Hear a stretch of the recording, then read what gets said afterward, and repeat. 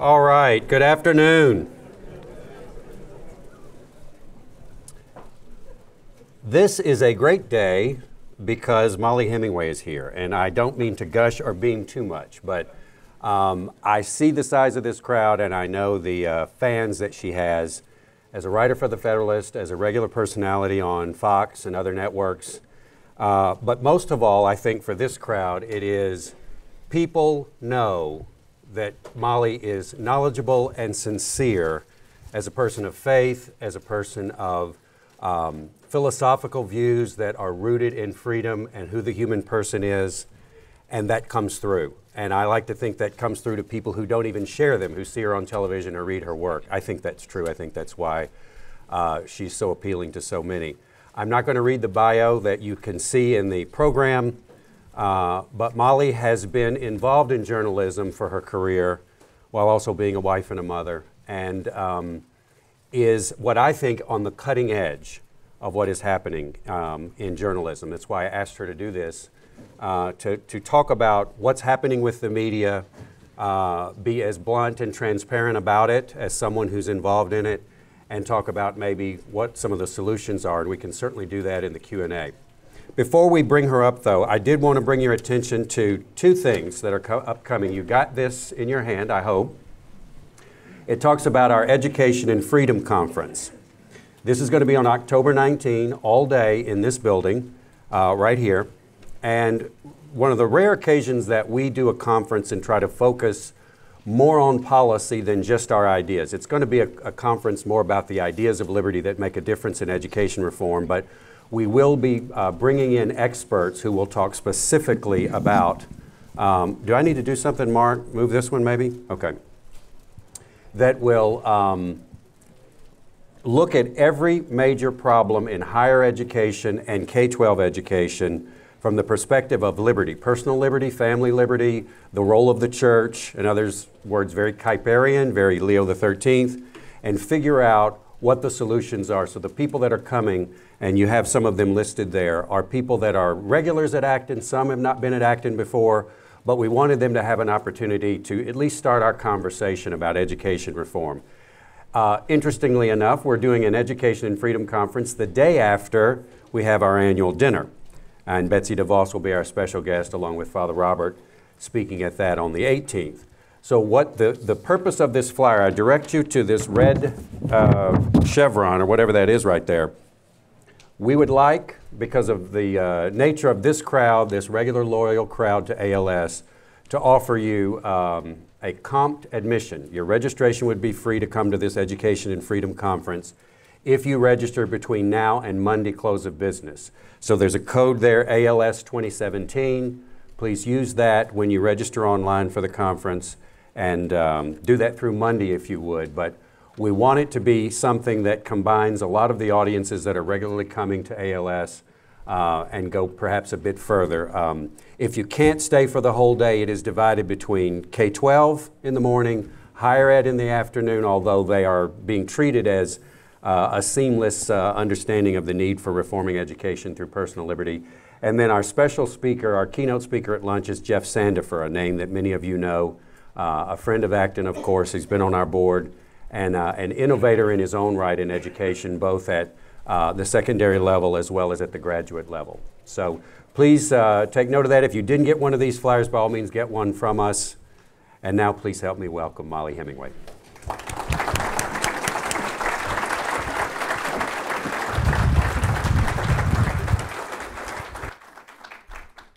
Thank you very much. Are we good? Do I get a thumbs up? Great. Yes? Okay, great. There we go. Well, it is wonderful to be here with you in Grand Rapids. This is only my second time here. I came a few years ago and just fell in love. And I had no idea that when we scheduled this that I would be out here during Art Prize, which is something that I have wanted to come to for years. And I had such a wonderful time walking around in your beautiful city and seeing this tremendous public art and getting to see the city a little bit more. But onto the topic at hand. Yesterday, Chuck Todd of NBC News was talking about Roy Moore, the winner of the Republican primary for the Senate seat in Alabama. He said that Roy Moore, he said of him, where the phrase Christian conservative doesn't even begin to describe him. He said, if you don't understand just how freaked out some folks in the GOP and the White House are about what that means, then you don't know Roy Moore.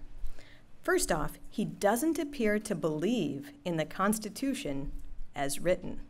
So then it goes to a clip of Roy Moore saying, and I quote, "Our rights don't come from government. They don't come from the Bill of Rights. They come from Almighty God." Yes, this is like something you've heard in many inaugural speeches, all of our, and Chuck Todd said, now that's just a taste of what are very fundamentalist views that, that have caused him trouble. I couldn't believe it when I was watching this. This is a guy who runs a very important show, Meet the Press. He's worked in journalism for decades. He's definitely a media elite. And he apparently doesn't know where Americans understand our rights come from. He's apparently never read the portion of the Declaration that says, we hold these truths to be self-evident, that all men are created equal, that they are endowed by their Creator with certain inalienable rights, that among these are life, liberty, and the pursuit of happiness, that to secure these rights, governments are instituted among men, and so on and so forth. In Washington, D.C., we have the Jefferson Memorial, and they have these panels with quotes from Jefferson, and one of them says, "The God who gave us life gave us liberty. Can the liberties of a nation be secure when we have removed a conviction that these liberties are the gift of God?" And it's not even that Chuck Todd was doing something that odd. I have seen television hosts and others routinely get upset when constitutionalists refer to our rights coming from God and not men. When Ted Cruz announced that he was running for president, he said something like that, and you saw media figures get really upset. Chris Cuomo got in a fight with someone over this issue, loudly saying that our rights come from men. Okay, so there's that issue. On Monday, the Washington Post wrote a blockbuster story headlined, "Obama Sought to Prod Facebook on Russia Roll." The story was about how President Obama was so distraught about Russia's meddling in the elections that he personally intervened with Mark Zuckerberg and asked him to take seriously Russia's role in meddling in the election. This was in 2016. So the next day, the paper quietly changed the headline in the online version, and they changed and added a little note that mentioned that, well, they had a conversation, but Obama never mentioned Russia. And I'm not entirely sure if that correction ran in the print version or not. And a third thing I think of is back in July on Independence Day, CNN tweeted out quotes from various founding fathers or important people in American history about freedom of the press and related topics. And one of them, and this was widely seen as a way to criticize the current president. So one of the quotes they tweeted from Abraham Lincoln read, "Let the people know the facts, and the country will be free." It turned out that the quote was not accurate. And it was based, there is a quote that's somewhat similar, but it's based on hearsay. So the real quote was, "Let them know the truth, and the country is safe." And the context was about how Lincoln felt that people had been misled about the importance of preserving the Union, but if they knew the importance of preserving the Union, that they would continue to fight as opposed to give up the fight. So the fake quote refers to facts, and the real quote refers to truth. And I think it's a perfect conflation or error that speaks to modern journalism's problems. Facts are easy to manipulate, and truth is much more difficult to attain. Since we're talking about media credibility, I think that's intricately tied up in our understanding of freedom of the press. When I think of press freedom, I like to think back to the John Peter Zenger trial of 1735, when Andrew Hamilton famously got the jury to agree that truth can be brought in as a defense. But the trial itself was a disputation on truth and how truth is revealed to man. And it is our understanding of these things that relate to all of those things mentioned in the First Amendment. First and foremost religion, but also speech, press, and the like. And I think the press have been accorded a variety of perks and privileges in this country for hundreds of years based on the belief that seeking and speaking truth are necessary aspects of liberty, and on the assumption that the press were integral to the success of civil society, and that the press would exercise their power responsibly. I think for many Americans, there is a growing realization that the media have completely abdicated their responsibility and shown themselves hostile to the values and ideas that many Americans hold, and they're not good even with facts, much less truth. So much of the population no longer believes the media should be treated deferentially and given the power to shape, much less control, public opinion. It's actually not a great situation. It's very fraught, albeit with opportunities and dangers. But it's fraught because you need a strong media to have a functioning civil society, so you can hold government officials accountable, that you can have ways that people can talk with each other across divides, and that there can be trust when facing serious dangers, like an incoming missile or something that might be threatening us from abroad. And that's not what we have now. Trust in the media has hit historic lows, and you could say that every year for the last several years. Gallup reported in September 2016 that Americans' trust and confidence in any way for the media to report the news fully, accurately, and fairly had dropped to its lowest level in polling history, with only 32% saying they had any trust in the media. That was down 8 points over the previous year. And among Republicans, the situation was even worse, with only 14% of them having confidence. This was before the election.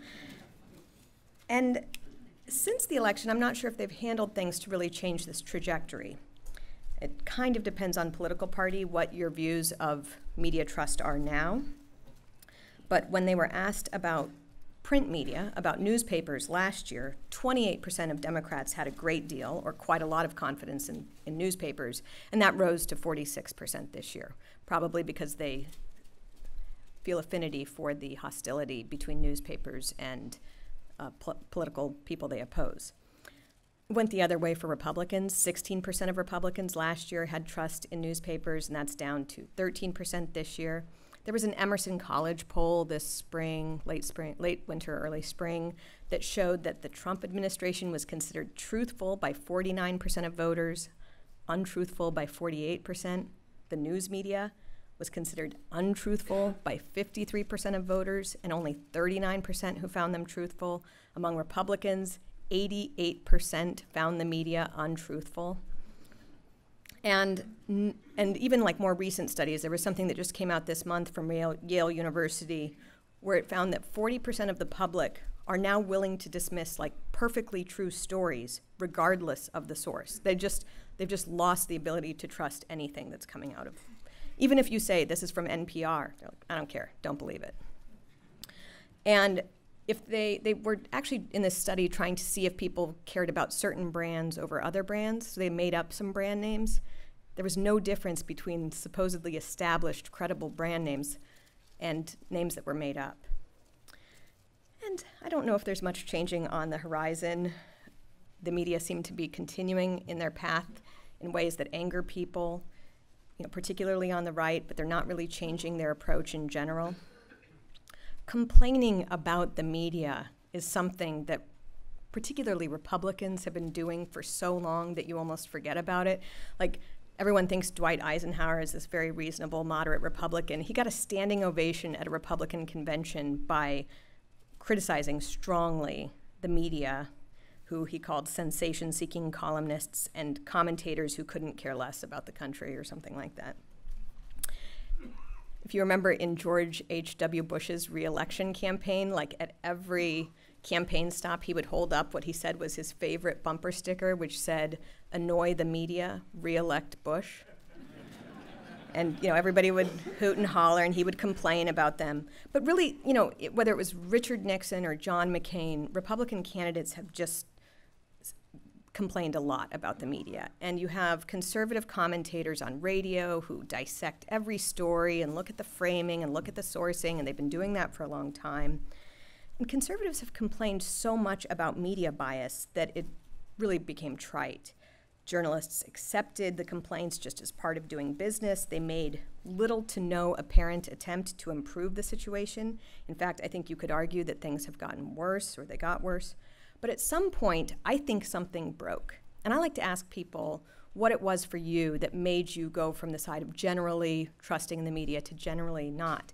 And what's fascinating is everybody has a different response for it. You know, a lot of people will mention something about Katrina coverage, you know, things that I might not have even picked up on.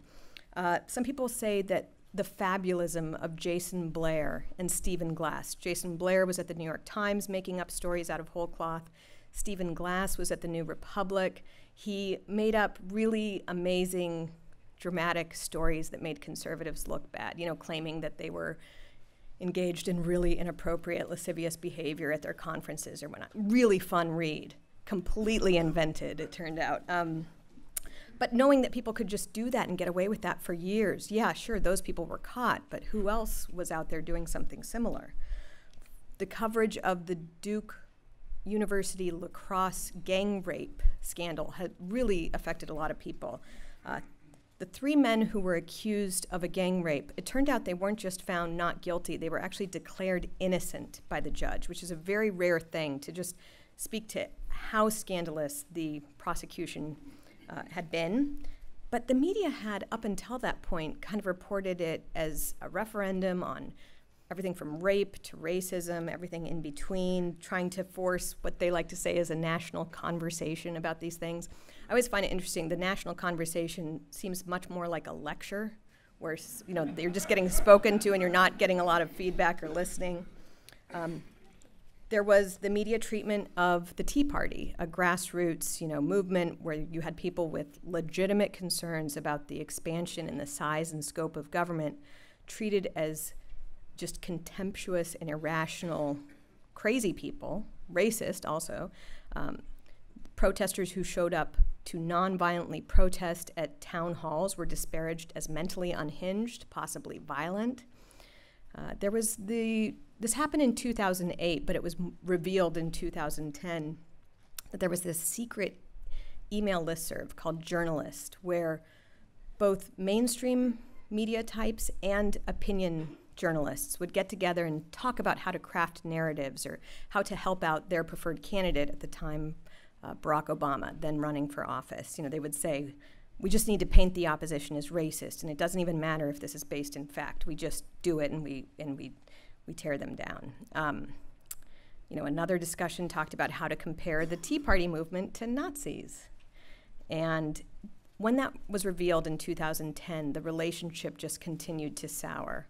One of my colleagues says that he thinks Twitter is the new journalist. So whereas people used to have these conversations sort of privately, you know, and they're private, it's not wrong for journalists to have private discussions about these things, but now it all happens publicly. You see on social media them working on crafting narratives in real time, and it can do a lot to decrease trust in members of the media. You know, you'll see people who actually write completely fair stories. They're fine, but you know what they really think because they're sharing it with you, and it just makes it hard to trust that they're doing as good of a job as they could be doing.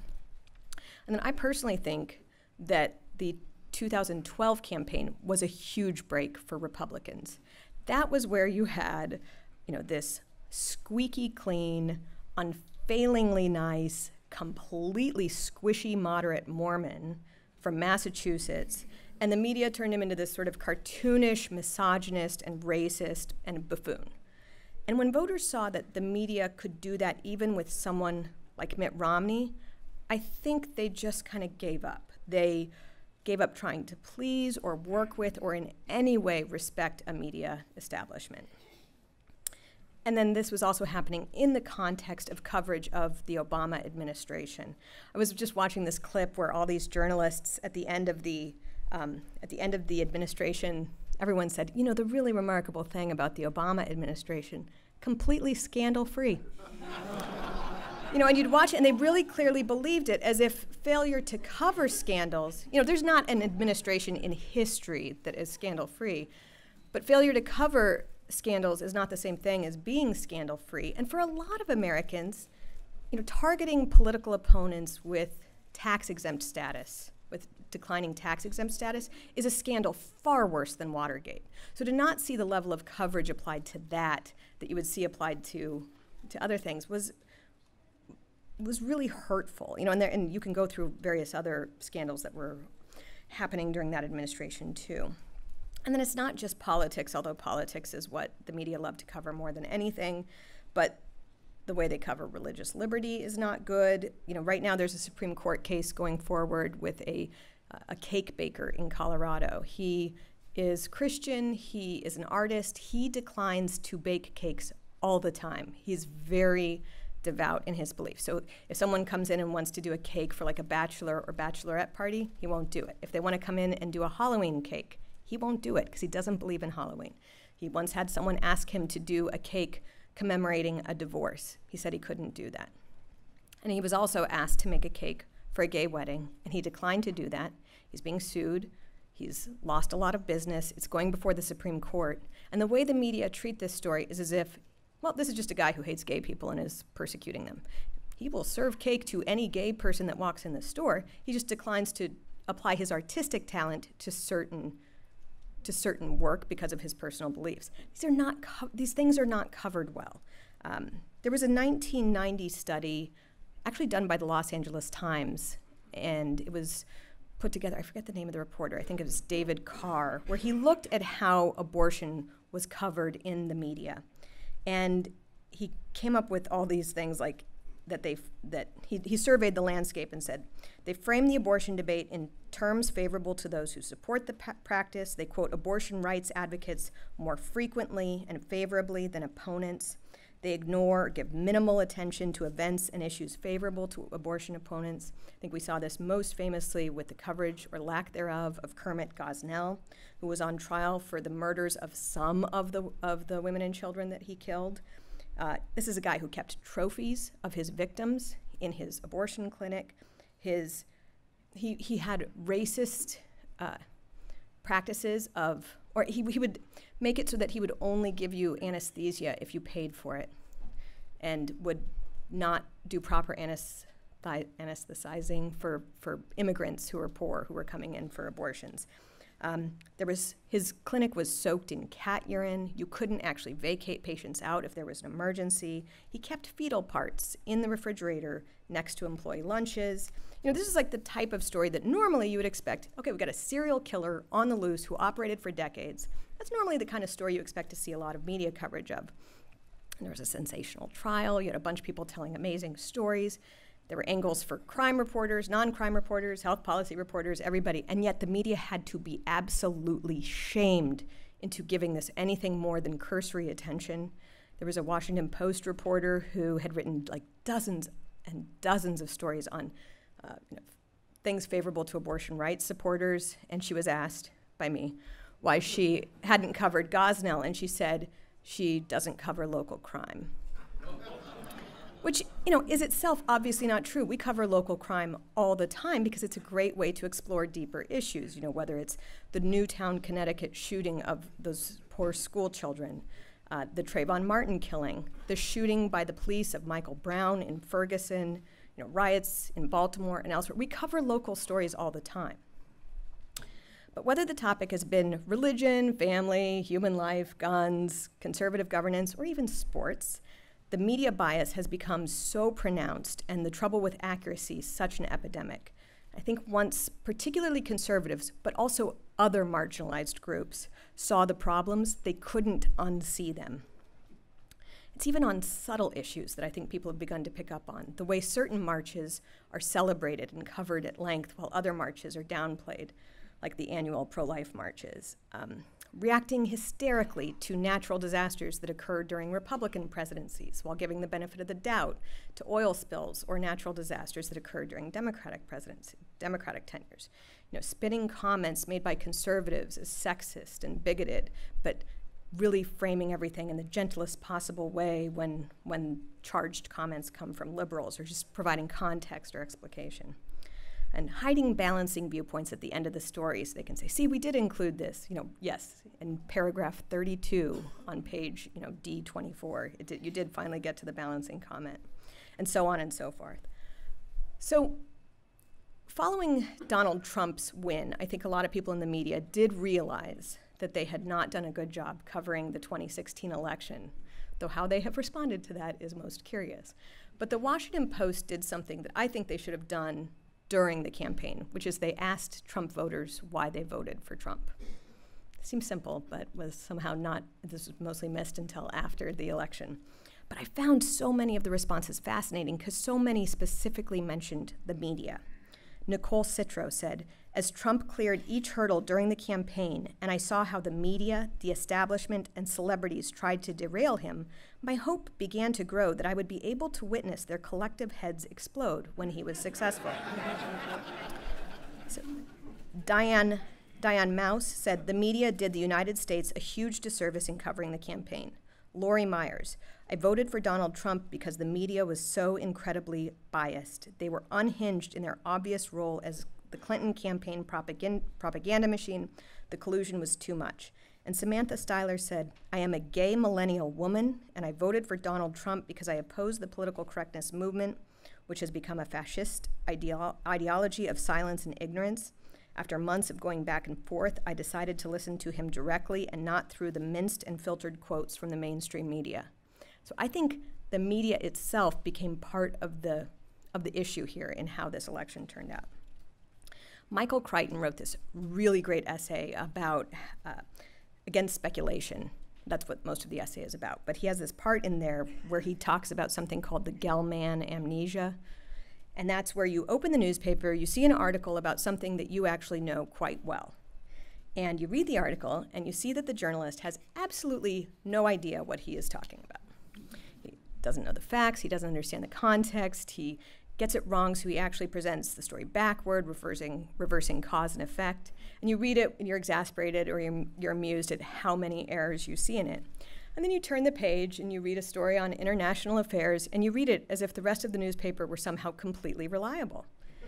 You know, that this story on Palestine is completely accurate, and unlike the baloney that you just read. You turn the page and you forget what you know, he said. Crichton went on to say that in other aspects of our life, if you encounter serial liars or people who exaggerate, you discount them. But when it comes to the media, he said, we believe against evidence that it is probably worth our time to read other parts of the paper, when in fact it almost certainly isn't. What I wonder is what if the errors are now so routine, the narrative pushing is so blatant, the defensive defiance of elites in the media so extreme, and the partisan bias so pronounced that people are no longer slipping back into that amnesia? What if they're just done? They're sick and tired of the entire media industry and distrustful of many of the stories that they encounter. And then I wonder, what does that mean going forward?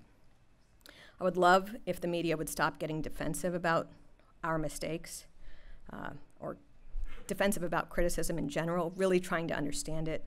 It would be great to see people get out of their bubbles. Yesterday, there was this reporter who learned that some group of the population would get $1,000 in tax relief under the new tax reform plan. And she's like, $1,000? That doesn't matter. That's nothing. And I thought, I think we know where this person lives. You know, probably New York City, right? And I wish they would stop tweeting so much because of, like I mentioned, I don't think journalists are quite as bad as their social media would indicate. And I wish we would get people to admit mistakes fully. It would have been great to see this even in clearly, I think objectively speaking, coverage of the last election was just not well done. It would have been great to see some real full-throated mea culpas and understanding of what had been done poorly there. If we would have seen efforts to create real diversity in the newsroom. And again, this is an issue that I think conservatives think a lot about, but there are other groups that are not well represented in newsrooms, and you can see the lack of that voice in a lot of stories. And that needs to be changes, not just in entry level, but in people who are assigning stories, editors, and people who are higher up. It would be nice to see just more accountability and transparency in general. If we want to hold the powerful accountable, if we want to build community, if we want to be taken seriously, I would love to see the media work to repair our damaged credibility. And I think it could happen, so I wish that it would start soon. Okay, that is actually all I have for prepared remarks, but I'm happy to take questions. Absolutely. Join me in thanking Mollie.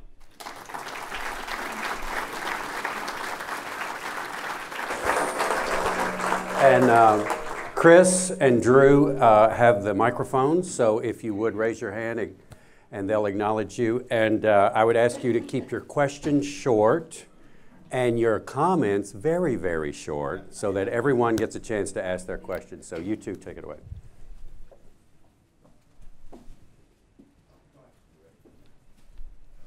Everybody in this audience, I've been to many Acton events, are really quite knowledgeable, and we certainly appreciate your comments. I would like your opinion on, and I'll set it this way, civil rights movement, most people think, started in 1960-something. And it probably started considerably longer or earlier than that. Nonetheless, national observations of desegregation was prominent in the 60s. My question is, if you could comment upon, why would not a similar method be used effectively to desegregate the media? It's a great question, and it's interesting because the media have been talking about some of the problems they have with representation for a while. The main problem being they're not interested in telling the story of their own failure, obviously. So if you need... But the media were interested in telling the story, and there is a lot of power that the media have. So I think if people... There are means by which, and this is one of the things that's very cool about our current moment, is that whereas it used to be that a few families and a few newspapers controlled the entire discourse, one of the good things about social media is that you're getting alternate viewpoints and you're able to get them into the public sphere, and it would be, it would require some coordinated effort. I don't know, it's a good question, but it would require some actual thought about how to have specific goals for change. This is one of the things I've been thinking about with the current NFL protest and what could be improved is having a specific goal of what you're trying to accomplish and then working to implement that goal. So perhaps some entrepreneurial funder type should look into that. But just a free market for media would be good. Well, but I would say social media has created more of that market, and that is, I mean, there are opportunities. It used to be that you could only rise to the top if you followed a very particular trajectory. Now you can break through from, anywhere in the country.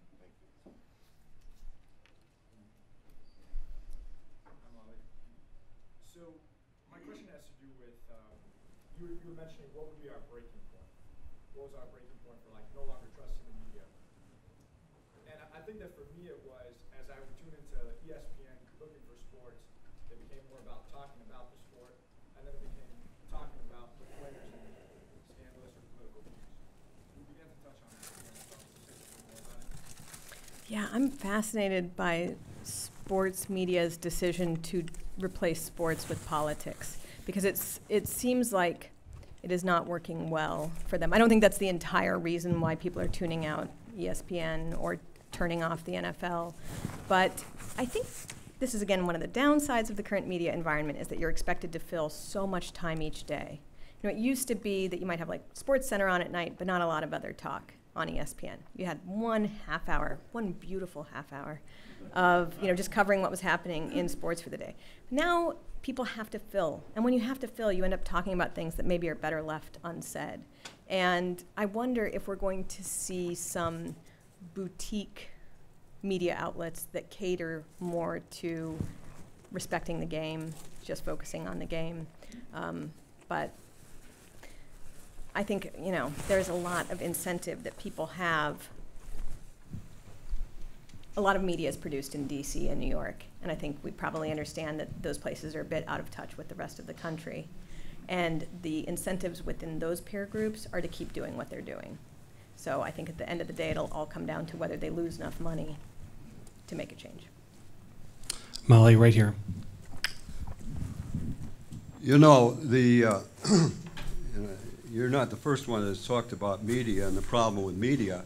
I think you need to tell us then what is good media and what is bad media. And I happen to think C-SPAN is good media. It's unrehearsed, We don't have somebody up there that's got their mind made up ahead of time, and people can call in whatever they believe and tell, and then the person is expected. So would you please tell us what is good media and what you consider as bad media? Yeah, I love that you brought up C-SPAN. I've been thinking about how it used to be, even maybe 10 or more years ago, that you would have initial news coverage would just be a description of an event. There was a hearing, and this is what was said at the hearing, or there was a rally, and here's what was said at the rally. The media served this function of conveying to you what had happened at an event that you were not able to go to yourself. And because so many things are broadcast live now, I think a lot of media, first stories begin with analysis. They begin with the context. They think, oh, well, if someone wanted to know about that hearing, they would have just watched. So they immediately move on to spin. And that's why I agree with you. C-SPAN is a revelation. You can actually just see it yourself, make up your own mind about what you think about what you saw. They cover hearings, they cover events, even lectures or whatnot. And then later you might have analysis elsewhere. But I think, I don't know, I worry because this isn't just a supply problem, but a demand problem. And I worry that people are losing critical thinking skills. This relates to how we're educating people and what we are encouraging in their education. They just want to be told that what they feel is right. And so I don't think as many people are watching and trying to learn and making up their own minds as they want people to affirm them in their preconceived notions. Oh, back up. Yeah, sorry.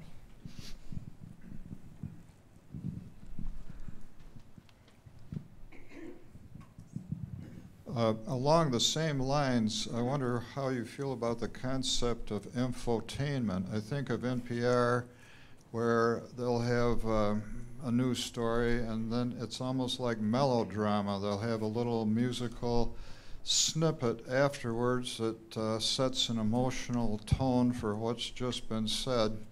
If it's a Republican, it will be a dark musical piece. And if it's a liberal, it will be some happy, jaunty tune. Isn't that corrupting news to try to inject an emotional tag on it to make it infotainment? And I think of news anchors or interviewers that are interviewing somebody, and they cut them short if they think they're getting too boring. They cut them short, and you don't get to hear them finish their sentence. It seems like a heck of a lot of it is aimed at entertainment and not news. I think you're right. I think it actually relates to the same problem I just addressed, which is that this is partly a demand problem. And I think of it, I prefer to write. That's my background. I like to thoughtfully think through what I'm going to say and then say it and change my words and think, oh, that wasn't quite right. And then I also do TV, where you're not afforded that chance at all. You just have to say something right away. And you have to say it in such a way, like you're really not supposed to say on television, I don't know. Which is what I always want to say, or like, I'd like to think about that one for a little bit. It's like people didn't tune in to see you reflect. They tune in to see you immediately respond with barely a moment's hesitation to something that's happening. And they will turn the channel if you don't do that. So is it the fault of these media corporations for recognizing human behavior, or is the fault within us? I think one of the key things, obviously, I do both print and TV, and I encourage everybody to consume their media both ways, but it is probably helpful for us to do more reading than watching or listening, because when you're getting to the level of how, like the jaunty music or whatnot, you're dealing with such deep levels of unconscious bias that it's a very difficult thing to overcome. I do want to say that I did NPR a bunch last year. They had some of their straight news people become a little bit more partisan, so they were trying to find other people to kind of balance it out. And it was always so delightful to you just say something like very gentle, like rights come from God, not man. And boy, the phone lines are lighting up, and you're getting really nasty email, like just the slightest little thing, and people haven't encountered it necessarily on NPR, but sorry. Thank you. My question is about how soon do you think until we have real censorship in a pretty much across the board situation?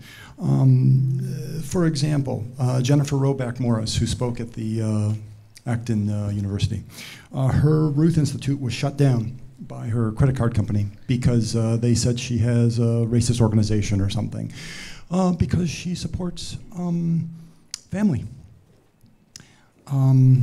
And that's just the beginning. I mean, there's many things. I'm active in the pro-life movement, and Facebook, Twitter, YouTube have all cut out selected videos they think are against abortion right. And they're very happy to promote abortion rights in every situation. Right. It's a really good question, and everybody should be thinking much more about this issue. Is that me doing this? Sorry. I hear this ringing. Okay, great, we're good. But corporations that control these platforms are clearly interested in shutting down speech they don't like.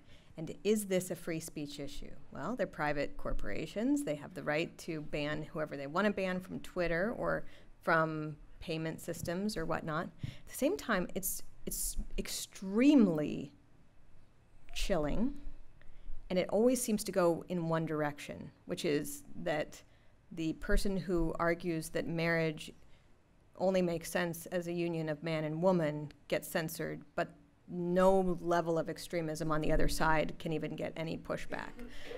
I don't actually know what the answer is, and I worry that many people will seek to force a government fix that is not good, but that it'll be in response to something that's clearly not good. You know, Václav Havel talked a lot about how totalitarianism can happen apart from the state. And I think that's something that people in America have not thought through as much as they should. You know, Brendan Eich was fired from Mozilla for believing that marriage is a union of a man and a woman. And that's scary. You know, someone who's clearly good at his job, who is responsible for the company. If it happens to him, it's going to happen to all of us. And I think we have to be prepared for that persecution to come. But in the meantime, people need to get out of their comfort zones and actually speak publicly against some of what's happening. And you know, I see this dynamic all the time because of the power differential. It's very safe to say even the most radical leftist things. It's not safe to say a gentle conservative thing on Facebook. Well, people need to just start standing up a little bit more and pushing back, I think. And everyone, all the scholars really need to think about this much more because it's going to be very tricky how to navigate it. To me, a lot of this is about follow the money. And I think Trump was onto something with the NFL because that's going to cost the owners of the football teams probably hundreds of millions of dollars. And that will get their attention. What will get the attention of the Washington Post, the New York Times, and whatever else when it comes to follow the money? And do you see something finally happening when people make their choices as to where they spend their money, as to what that will do with the media? Has it started? Is it going to start? Or are you disappointed that it hasn't to the extent it should? These are difficult questions. Like one of the things that I find interesting is, gosh, I can't remember which Russia scare story the Washington Post put out. There have been so many. They had a story where they said that it blew their servers. They'd had the highest traffic that they'd ever had, and it was so exciting. And when it happened, the newsroom applauded and cheers. And I, you know, as someone who measures traffic by how many people are hitting my site, I get it. But I'm also not a mainstream news organization. Why did they not get excited about the potential to get readers about Obama scandals? You know, if it were just money, they would have dug, because there was certainly a market for people with good investigative resources to look into what was happening in that administration. It's not just about money, but then even on the money side, they're doing just fine. They did fine during the Obama administration. There is a huge market of people, and this is not just liberals. Liberals and conservatives both do this. They just want to be told what they want to hear. And so if you're going to publish, pretty one-sided stuff, there will always be a pretty big market for that. So I don't know. That's what I was not supposed to say. Sorry, but I really don't know. But people do, I think, they do need to start thinking through their actions, including their pocketbooks and who they are giving resources to, and whether they want to do that. I am not a boycotter at all. It's just not in my nature. But I have recently started feeling like if a corporation is just overtly hostile to me, I just don't shop there anymore, which I guess is a boycott. But I think that you'll start to see a little bit more of that, and people should think about whether material issues are more important to them than the values that they hold. They should not be. This is just a brief comment about the Jennifer Roback Morse Ruth Institute experience. She actually defended the credit card company's decision to pull out, saying she just wants the same freedom for the cake bakers.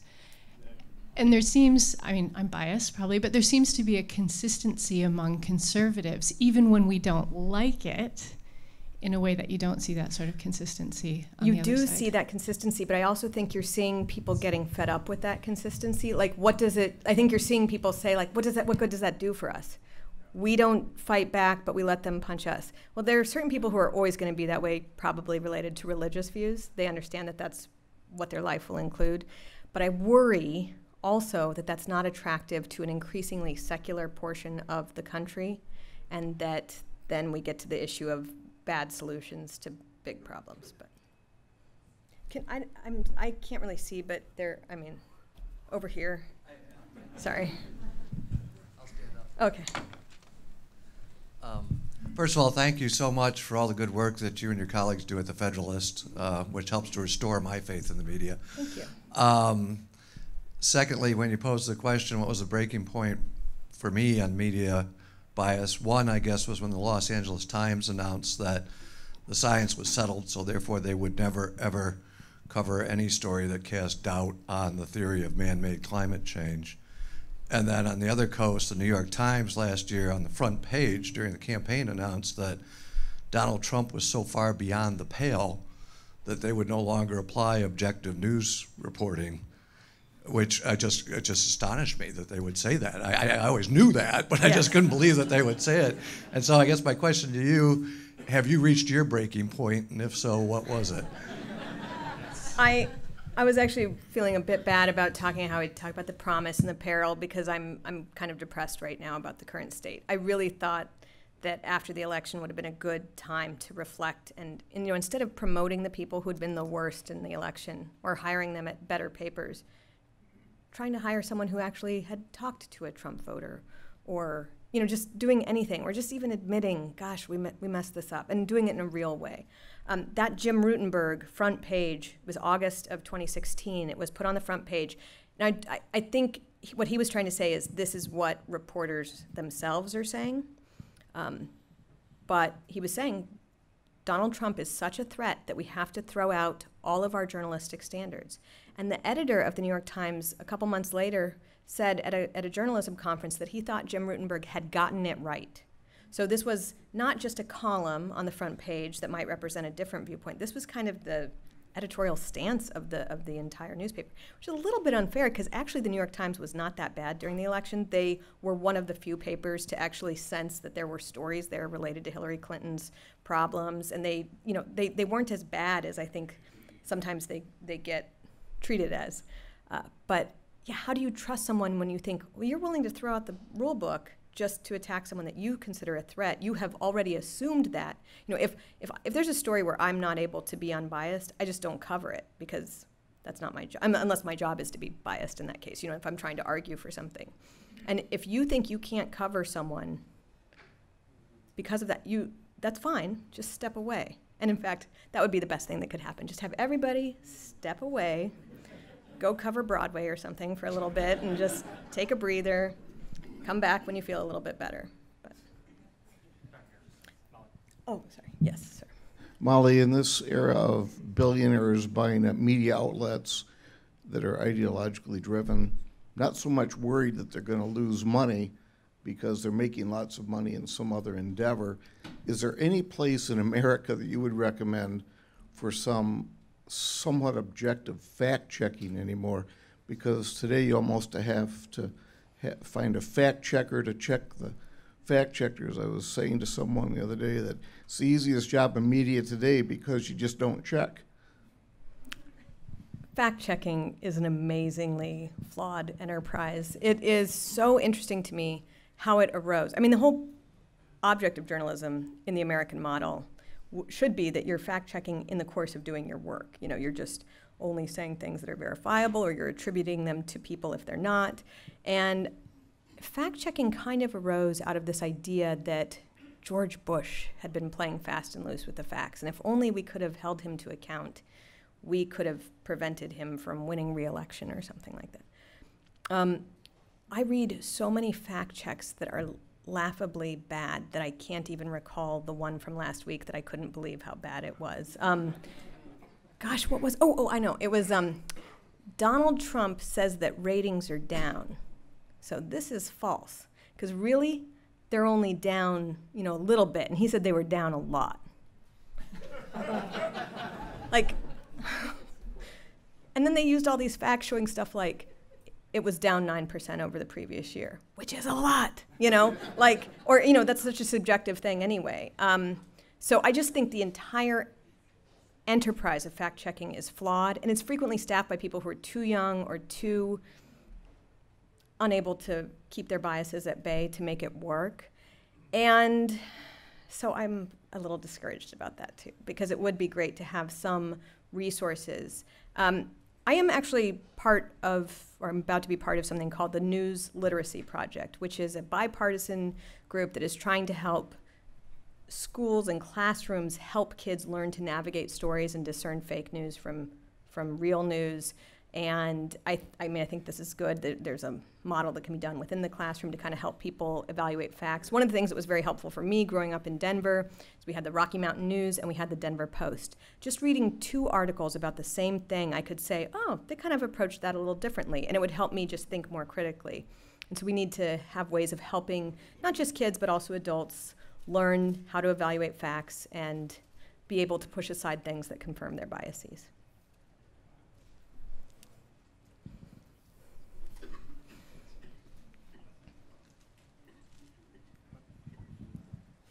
Hi, Mollie. Hello. So a lot of what I've been hearing you talk about, it seems like it could really be leveled as a critique against national political journalism. But I've been wondering about local journalism. If you have any thoughts about whether this crisis of credibility is alive and well in community news and community journalism, or if that's sort of a different animal. Yes, great question. So usually when people poll on your level of trust in the media, they poll on national media, large media, mainstream media. And so we don't quite have the same level of understanding of what's happening at local media. But when it is polled, people have much more confidence in their local media. And they particularly do about local reporters doing local journalism. So a lot of the problem with local media now is that you're getting fed stuff from national wires that are not, you're getting a lot of news. I mean, that's always been the case, but you're getting more of that and less investment in local journalism, which can be a problem. So it would be great. Like, one of the things I loved about the Federalist is part of our business model is that we have writers throughout the country intentionally. We do not want people, I live in DC. We do not want people in DC very much, or New York. We have them, we have more than enough. We want to hear what people throughout the rest of the country are saying, what their ideas are for solving problems, what their experiences are. It saved us last year because everybody in New York and DC was like, what's going on? And everybody else in the rest of the country was like, yeah, this is weird, but here's what my neighbor said, And you got just a totally different perspective. I think one of the things that could be done, it's expensive, but it would be so great, is to have people actually embedded in local communities reporting back to the national media and for their local media. Having it instead of having it all be top down to local, having a little bit of feedback. And this used to be something we did. We stopped doing it because of how expensive it is, but it would be a great way to restore credibility between news organizations and the people. And when you're actually living there, you know, there's a type, sorry, getting all excited about this, but there's a type of person who wants to live in New York and DC that's almost as important as that they live in New York and DC. It's a different type of person than the one who's like, I do not want to go there. Those people are not my people. I want to live elsewhere. You're just going to get a different mindset and more diversity of thought, and you're going to get people who have to live among people that are different from those New York and DC milieus. And that is so key and wonderful. And it's a great way to create civil discourse throughout the country. So thank you for asking. Yes. Oh. Grand Rapids is home to probably 25 academic institutions of higher learning. And major goal is to develop better global citizens, future leaders, improve their character development. So my question is, after listening to the brokenness of the system, what's your perspective through the eyes of this millennial and next generation? And do you have any ideas for us on what we should be doing better? Once again, I mean, it's a great question. I really feel bad about you asking me in my current state where I'm all, you know, not as positive as I could be. But I wonder if what we're not going to see, it seems like there's just a general breakdown in civility in the country, and that it's affecting many different communities, almost like you're feeling like you're about to have some really bad breaking point. I don't want to sound dramatic, but it's kind of like preceding global conflict or a national conflict. But sometimes in those bad things, you can have people who see a way forward, a way to create new pathways for people being tolerant with each other, or reassociating themselves with principles of the founding. I mean, we really are a different country than any other country in terms of what brought us together as a people. And I do think we have kind of lost that, and lost how that enables us to live together across our differences. And I wonder if it's not for the millennial generation, which is totally derided unfairly. I have many millennials who work for me. They're actually really hardworking. They are really, it's like very different than what you hear in the media, again, about how they're lazy or they don't know how to keep jobs or get jobs or whatnot. They're hardworking, they're entrepreneurial, they have great ideas, and I hope that maybe some of these people will help us in the days to come. Thank you. Thank you, Mollie.